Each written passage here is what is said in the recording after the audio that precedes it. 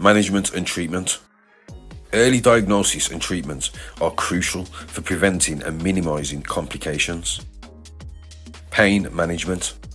Pain relieving tabs are used to manage a pain crisis.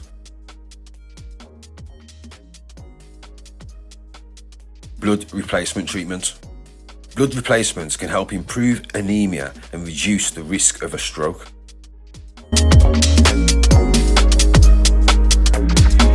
Hydroxycarbamide has been used for many years to treat blood disorders. It has also been found to be beneficial in sickle cell disease.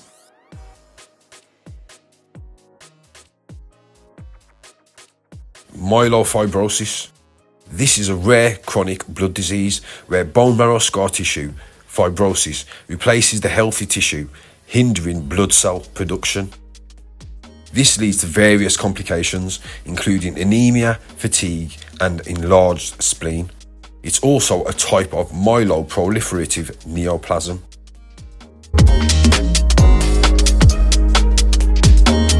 Bone marrow scarring. The hallmark of MF is the replacement of normal bone marrow with fibrous tissue, disrupting blood cell formation. Blood cell abnormalities.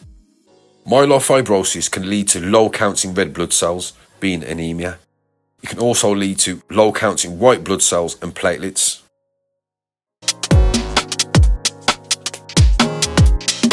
Signs and signals.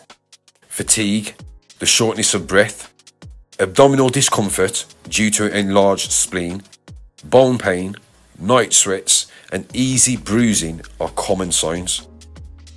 Diagnosis. Diagnosing myelofibrosis involves blood tests, bone marrow biopsy, imaging tests to check out the spleen size,